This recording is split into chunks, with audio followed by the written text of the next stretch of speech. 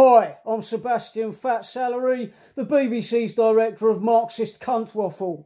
I live in North London, I've no idea what goes on outside of North London, and I wouldn't leave North London even if there was an asteroid headed for it.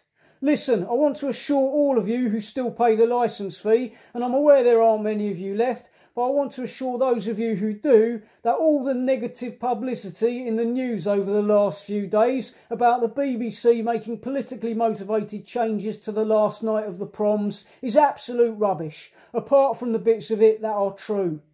It's been reported that we're going to axe the songs Rule Britannia and Land of Hope and Glory from the set list because representatives of the Black Lives Matter movement have decided that these songs have unpalatable associations with colonialism and slavery.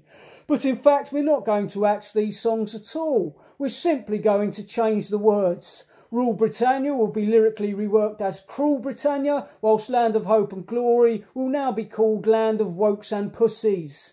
Due to the pandemic, there'll be no audience at the Proms this year, waving their racist little Union Jack flags, thank God, and therefore there'll be nobody at the venue to start booing when they find themselves subjected to our sinister cultural cleansing and historical revisionism. So we can do what we like, basically.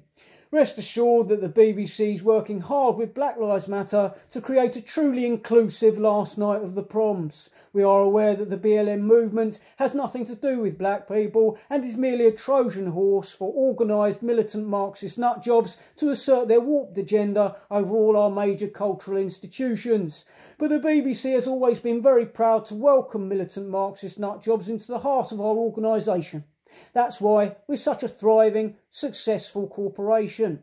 And we're definitely not going to become a faltering subscription service before finally being shut down completely, having become a tragic cultural piss puddle of pompous left-wing zealotry.